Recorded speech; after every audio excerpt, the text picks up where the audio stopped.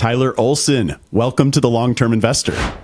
Thanks, Peter. Great to be with you and talk about student loans. I don't love student loans, but I love talking about it and figuring stuff out. Well, you are somebody who came highly recommended on the topic, and I'm very excited to get your perspective really on how people can strategically pay down their student debt, balancing both the debt pay down with wealth creation and living in the moment. And I guess a good place for us to start would be, just in your opinion, what are some major obstacles borrowers face when repaying their student loan debt?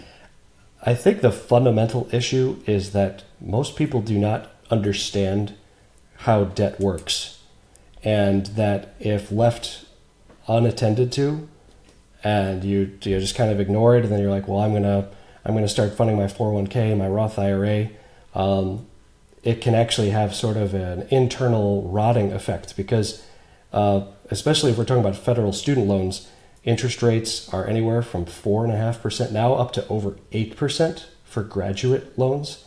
And letting that sit without a plan in mind, it makes investment returns, not as the net benefit is just not as good if it's unattended to. So understanding how debt works and understanding how the federal loan system works so that they can know what their options are. That's like the main thing that comes to my mind. Well, and I'd like to dig into, we're going to talk about a lot of how some of these things work and different strategies, but aside from everybody listening and perfectly learning everything that we talk about today, what do you feel like is the best way for people to go about understanding their loans? Well, you want to appreciate the type of loan repayment options that are available to you. So, and this is presuming that one has already determined, hey, I'm going to go to college and it's worth it, or I'm going to go get my MBA, it's worth it. I'm going to go get my MD at medical school. It's because it's what I want to do. The accumulated cost is something that has to get paid off one way or another once they start working. And so understanding what are my repayment options and what is the best one for me based on, one, future income, after school, two, what's my debt burden, and three, what type of work am I doing? And then four, how does my cash flow look in terms of ability to repay my loans? Because we have shorter term needs. We've got to pay for ourselves to live. Perhaps a mortgage, car payment, just whatever stuff we have to pay for in life, investing in ourselves for the future. And then where does a student loan payment come in? So including that, giving it a respected place in a financial plan is critical to being able to understand the best way to handle their student loans.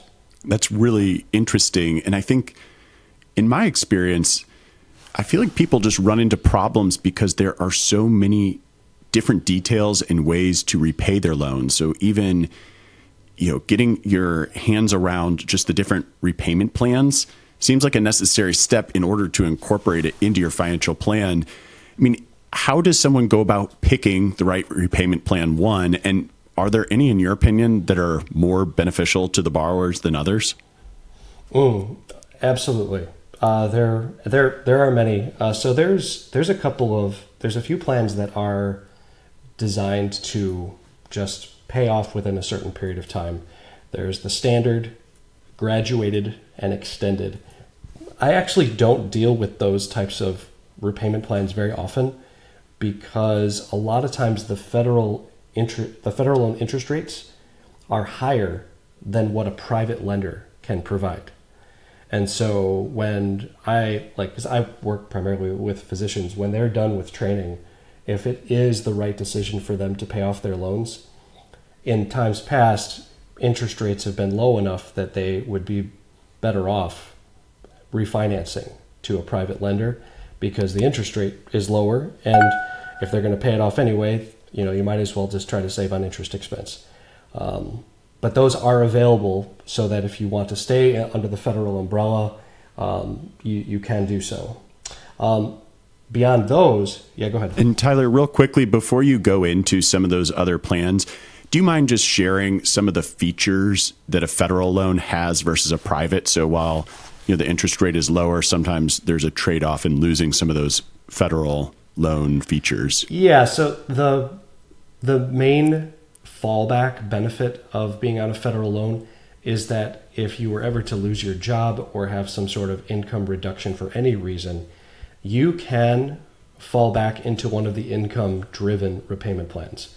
Those three I mentioned, the standard, graduated, and extended repayment plans, those are not income-based. They're designed to, have like a kind of a fairly straight path to payoff. But if you are, if you like lose your job or something happens, and to the point where an income-based plan would allow you to save money in order to get through a crisis, then being within the federal system can be beneficial. And now that interest rates have come up, the idea of refinancing is not as appealing. The lowest I've seen we're actually in the midst of doing one right now, and it's about 5.05%. But it used to be like, you should have seen like 3 years ago, there's this one EM doc I was working with who had it was a variable rate. So he has since gotten onto a fixed rate, but at the time it was 0.95% interest. And so it was a no-brainer for him to refinance. But once you refinance, that's it. You cannot go back into the federal system. So if you're going to leave, you have to be confident that your loan repayment plan is going to work. And so I appreciate that detour. You were kind of in the midst of explaining, are there plans that are more beneficial and what the different types of repayment plans are. Let's keep going down that track a little bit. Yeah. So there are 4 income-driven repayment plans. There is Pay As You Earn, which has an acronym PAYE. There's Revised Pay As You Earn, REPAYE, and then there is IBR and ICR. And they all have somewhat different features. And then to complicate things further, Repay, the second one that I mentioned, is being renamed, and benefits of it are improving substantially. Repay is now going to be called SAVE, SAVE. Is the acronym, and I can explain the distinctions. But basically, just I think it was like a week ago or a week and a half ago, the Biden administration came out with this new repayment plan, this new repayment plan option to make it more amenable, especially to low income families who have gone on to undergrad, and they have undergrad debt, and their income is anyone who's like making less than $60,000, you can, if you have a family of like 3 or more, you're pretty close to paying nothing on this new plan. Like your monthly payment is pretty close to nothing. And then but all 4 of these are available, and they appeal to different people. IBR and ICR are the ones that I've dealt with the least, because ICR, which is an abbreviation for income contingent repayment, that is it's the basis of either 20% of your discretionary monthly income, a minimum that would pay on a 12-year plan, and of course this is also based upon your income, and it's updated annually and based on family size. But ICR tends to not be as low in payment amount as the other 3. IBR is probably going to be getting more attention because it is very, very similar to Pay. And Pay is going to be sunsetted next July 2024. And so there's a lot of people, especially in medicine, who are debating what should I do with my loans, because not only is the federal student loan pause coming to an end at the end of August, but now a lot of people are trying to decide, well, what income-based plan should I pick, especially now that this new one is out. So there's a lot of different options. Do you want me to go deeper into each of them, like as far as like how they appeal to people, or did you have any questions about what I mentioned so far? No, that would be great so for those listening and watching, we certainly will have everything here in the show notes at thelongterminvestor.com. In fact, there's going to be a real nice table outlining some of these basic options. But yeah, Tyler, I would love if you went deeper explaining who they benefit most and how that is true. Yeah, so I'm going to approach this from the perspective of a hypothetical person that I'm very familiar with. And that would be someone who is currently making about $70,000. And in, say, 3 years, they're going to be making like $200,000. And this is not an uncommon income trajectory for a physician who is currently in residency training. And after they're out, their income has the potential to go up much higher.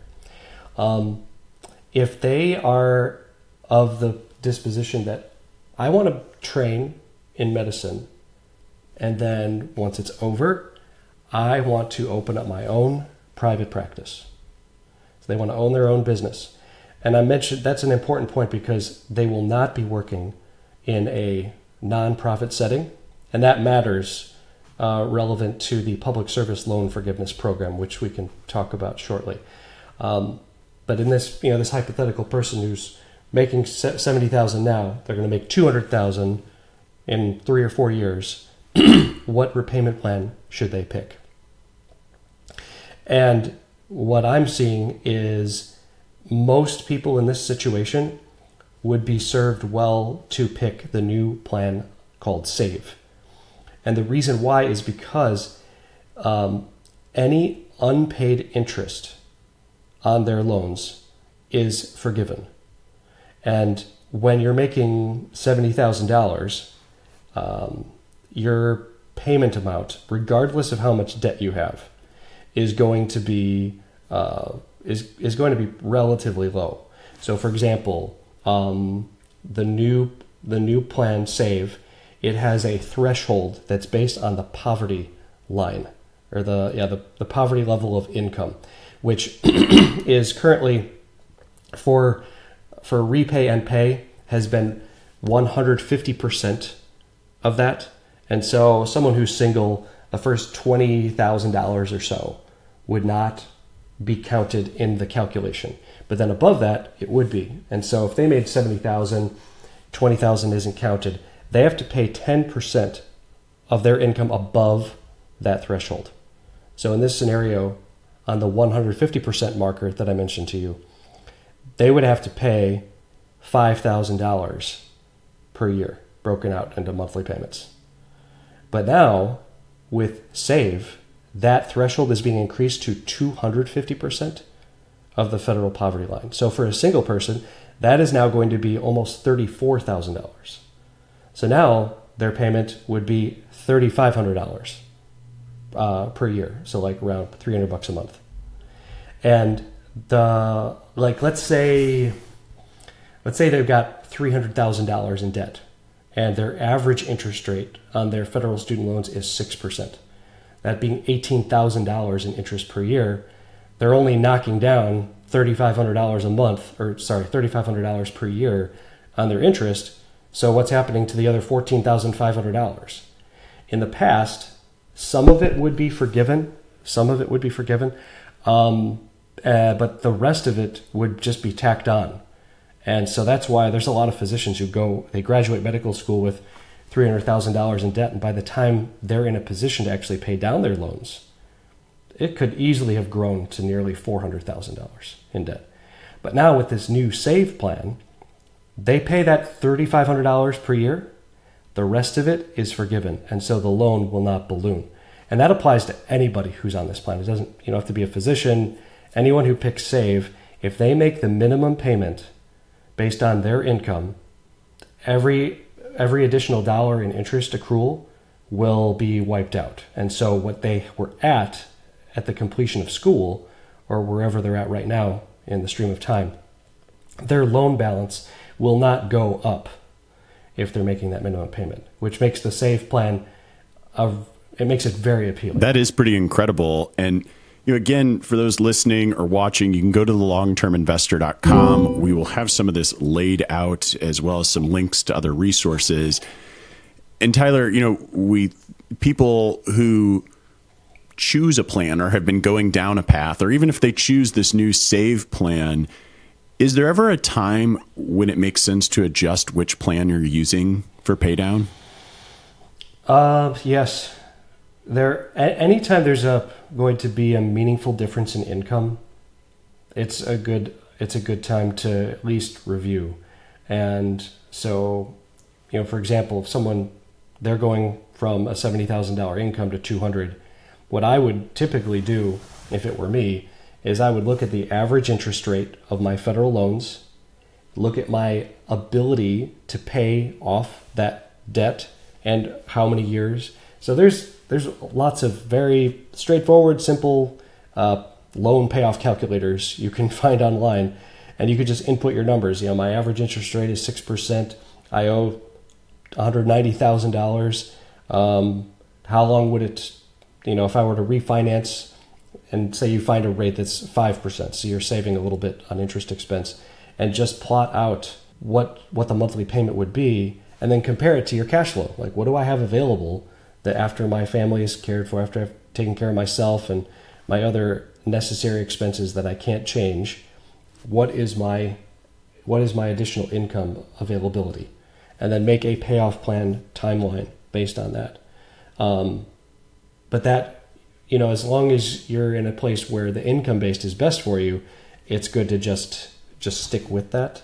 But like once your income is in a position where, hey, I could actually do something more aggressively, then it's good to take a look and decide if it's still good to stay on that income-based plan, stay within the federal system, but then aggressively pay off anyway, or refinance and aggressively pay off because you have a meaningfully lower interest rate. And I sort of asked you a question like this earlier, but I'll just be more specific in, when we get to that point of consolidating and refinancing student loans, could you maybe explain what the pros and cons of doing that might be?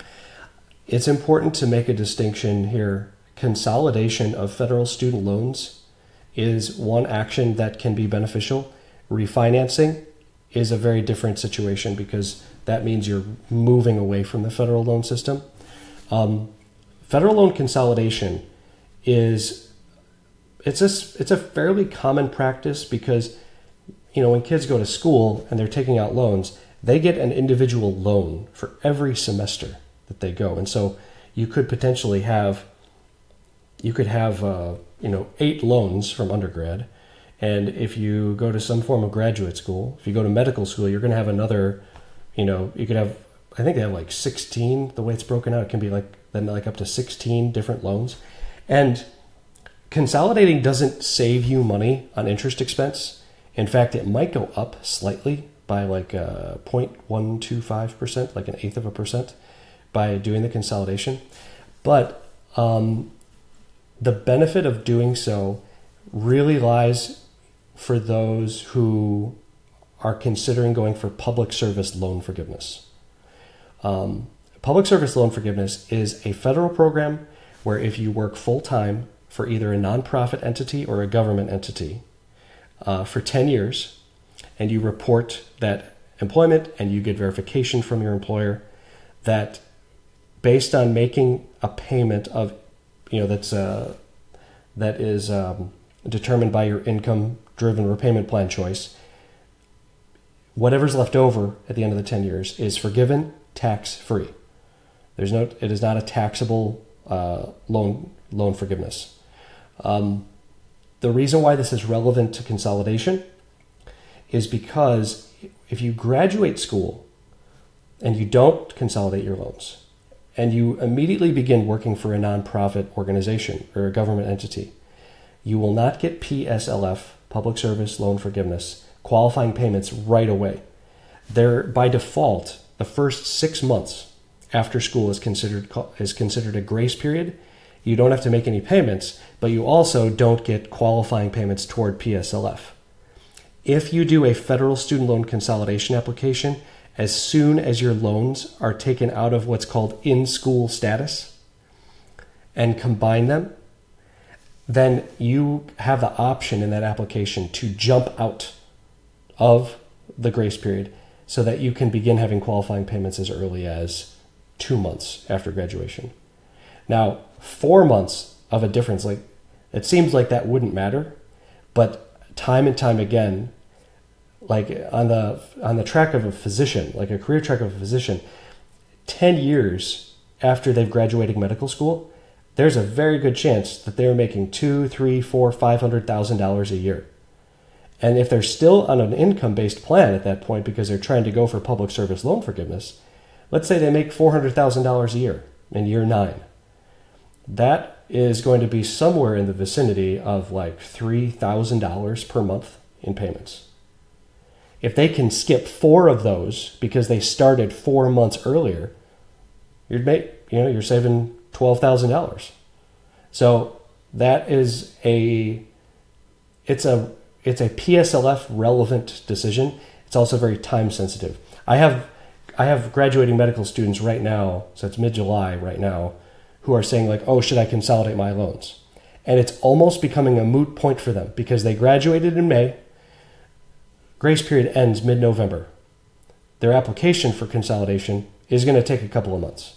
So at this point, if they did it right now, the earliest that they're going to get payments qualifying is probably October, possibly September. And now they're just saving 2 months. So it's like if they want to do it, they have to do it right away. Other than that, the only other benefit to federal loan consolidation is the simplicity. If you hate logging into your account and seeing like 16 different loans and it's stressing you out and you'd rather just get it into one federal loan, aesthetically that can be beneficial to some people. So that's the benefit of consolidation. The benefit of refinancing is simply for interest expense saving. If you can find a private lender who's going to give you a lower interest rate and save you money on interest expense over the remaining 5, 7, 10 years that you're going to be on track to pay off your loans, then it can be worth it. You just have to make sure that you're okay with it being a one-way street, because then you will no longer benefit from the income-driven repayment plans. You will not be able to go for PSLF. And also, the other thing to consider with refinancing is that there are rules about extraneous circumstances that would cause one to default on their loan, like bankruptcy. If you die, what happens to your loans? And so there are some contracts out there where if you sign up with them, that your partner or spouse may be liable. Whereas with federal loans, that's not the case. If you die, your loans are not the responsibility of anybody else. So you want to make sure to check those clauses to make sure that you understand the pros and cons of that decision. Wow, that is a whole bunch of incredible information, and something that you were saying at the tail end of the conversation on consolidation, where people sometimes just prefer something to look different aesthetically. I see that happen all the time across all areas of people's financial life, including my own. So it kind of makes me wonder, it's a pretty broad question where I know there's not a black and white answer for everyone, but we'll see where you land. Do you have a preference for the debt snowball versus the debt avalanche? And maybe we ought to define those. I'll let you go ahead and define it since you're the expert here today. So, like, I can appreciate like the differences in payoff. Like, debt avalanche, like where you're just like pelting the highest interest rate debt, whereas the debt snowball is addressing the smallest loan to try to build. I don't know, like it's some sort of momentum. It's like what like mental fortitude, like where you're like, I can do this. Right. You get a little win and that helps you keep going. And so for federal loan, well, I guess I have to pull out or like back up a little bit further, because if we're in the realm of student loans, there are many people, because of varying circumstances, that they had to take out private student loans to begin with. And that is not a great place to be, because you are already without the potential for income-based planning or income-based plans or PSLF, and the interest rates tend to be higher. So the way that I address student loans is I view it as like a total like debt management picture, is that if you've got credit card debt, first of all, the higher interest rates, like that's got to go.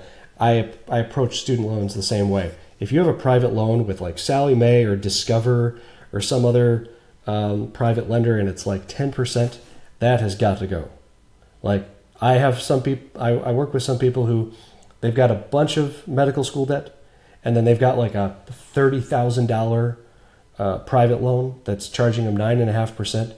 We're going to keep the federal loans on an income-based plan until that private loan is gone because it's just hurting the most.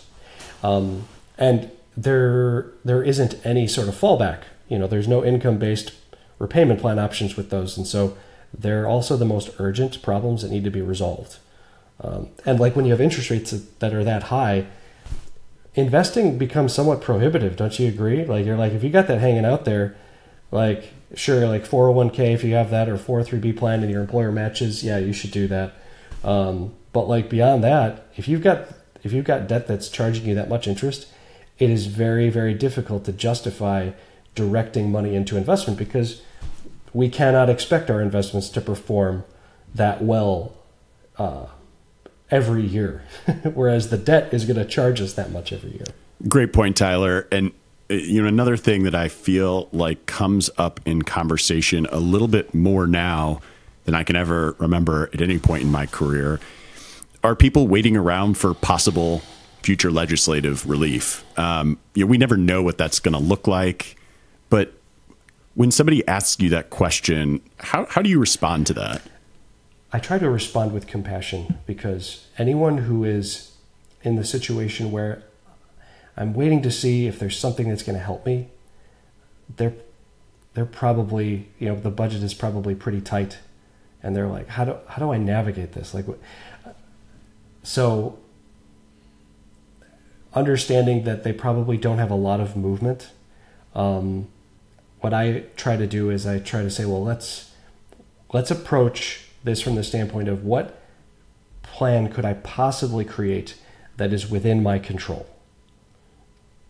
Now, it might take a while.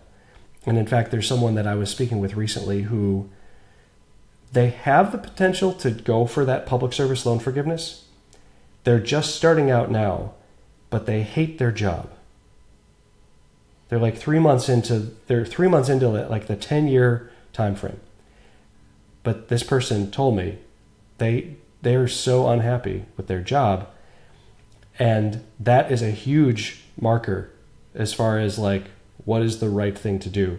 Because even if you could execute a plan where ultimately you'd get like $100,000 in student loans forgiven, if you are a shell of a person 10 years later, we got to look at other options. We got to see what if there is a plan possibility that is within one's control, so that even if it's not as financially superior, it is mentally a better plan. Because like we got to be happy with our money decisions, so that even if we have less of it, if we are happier with our lives, and we feel like we have a bit more control of what we're doing, that is extremely important.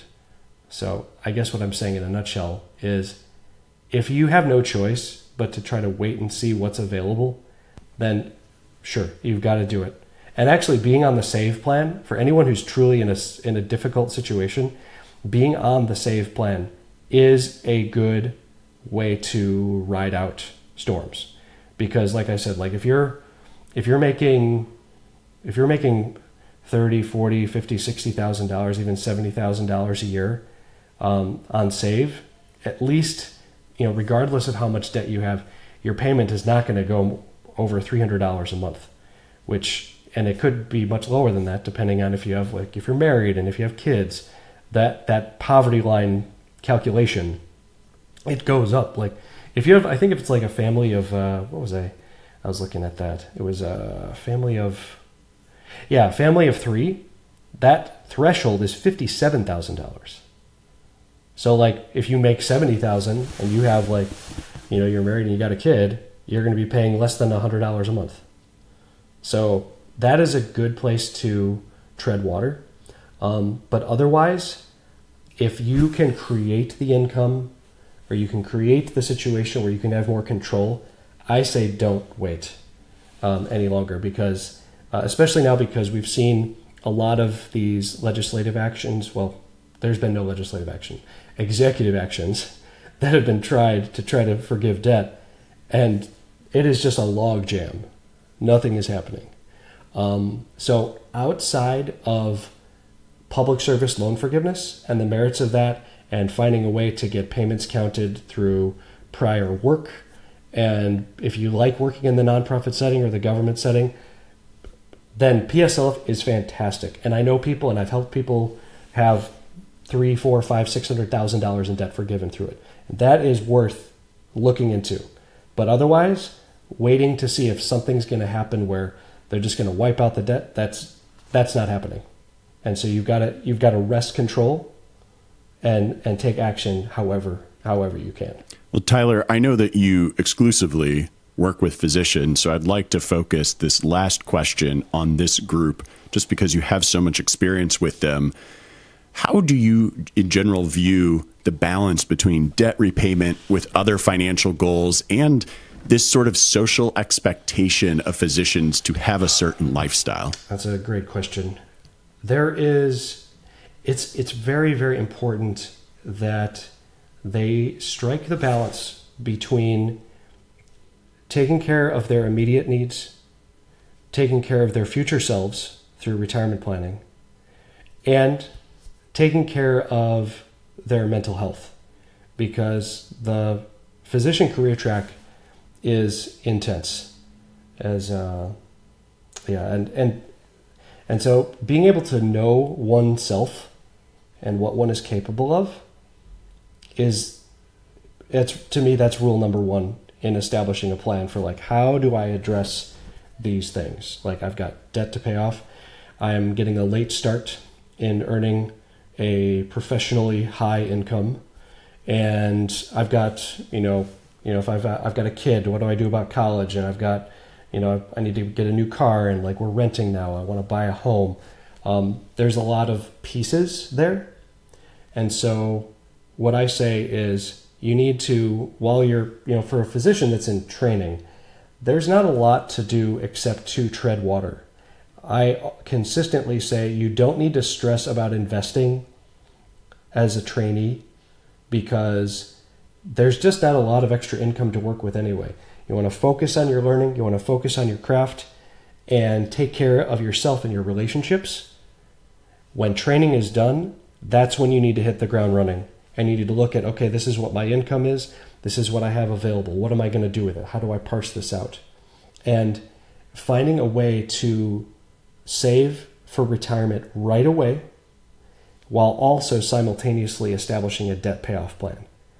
Like, I don't think for most people that it's wise to do no retirement savings and just focus all on student debt payoff and then start, because as you know very well, time invested is really, really important. And so they want to get that going as early as possible. But you don't want to leave the student debt hanging out there either. So you have to address them both at the same time, and it's very doable. You look at the income total and what your current living expenses are, and then you identify, what am I going to need to pay off this student debt, and what am I going to need for retirement savings? 20% is a common marker that we discuss for physicians because they have a later start in starting to save for retirement. And so if you went with that arbitrary number of 20% of gross income going toward retirement, and then you look at how much debt you have, you could lay out a 5, 7, 10, even 15-year payoff track so that you can get both started at the same time.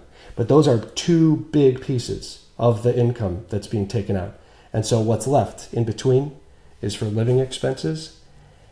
And you raised a good point about, like, a lifestyle expectation. We've got to cut that out. Like, you want to live the life that you want to, but we have to try to block out the noise of exterior expectations because we have to address those two big financial needs first. And then what's left over? Make a meaningful plan for short-term saving, for, a car replacement, buying a home, whatever that happens to be. You got to stay in that more narrow available income. And if they do that, 5, 7, 10 years down the road, the debt will be gone, and all of a sudden the income availability will go up substantially. So it does take discipline, but I've seen countless experiences where not only do physicians have what they need in terms of those big pieces, but in that middle piece for their wants, they're able to get much of what they want. They just can't get everything that they want.